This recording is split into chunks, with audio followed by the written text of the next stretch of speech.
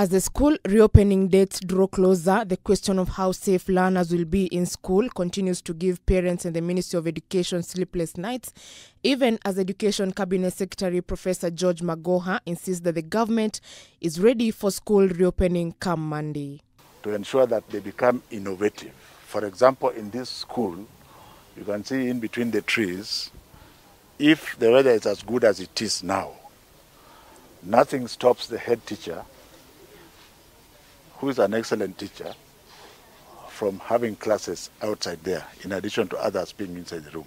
Speaking while inspecting schools in Murang'a County, Magoha has urged the school's management to be considerate to students from poor background and not to shut their doors for any learner who fail to clear their school fees. For areas where fees are payable, you remember the whole primary school is free, as per our constitution.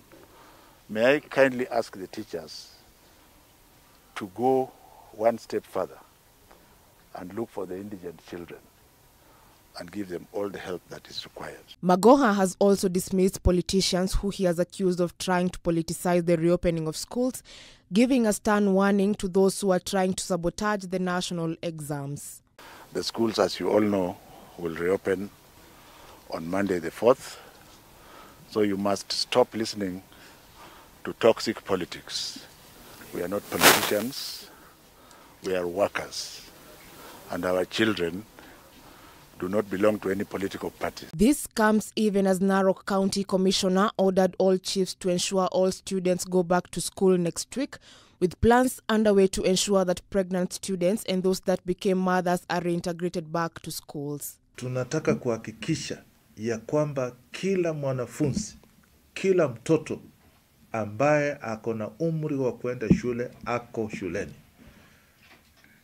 Hatutaki kusikia sababu yoyote mwanafunzi kutokuwa shuleni. And in Gatundu Village, Kiambu County, a group of 100 orphans have renewed their hopes of completing their education after a group of women offered to pay their school fees for the 2021 academic year.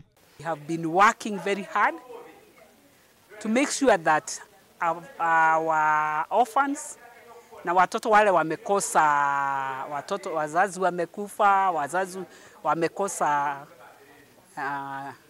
any help, we are able to help them.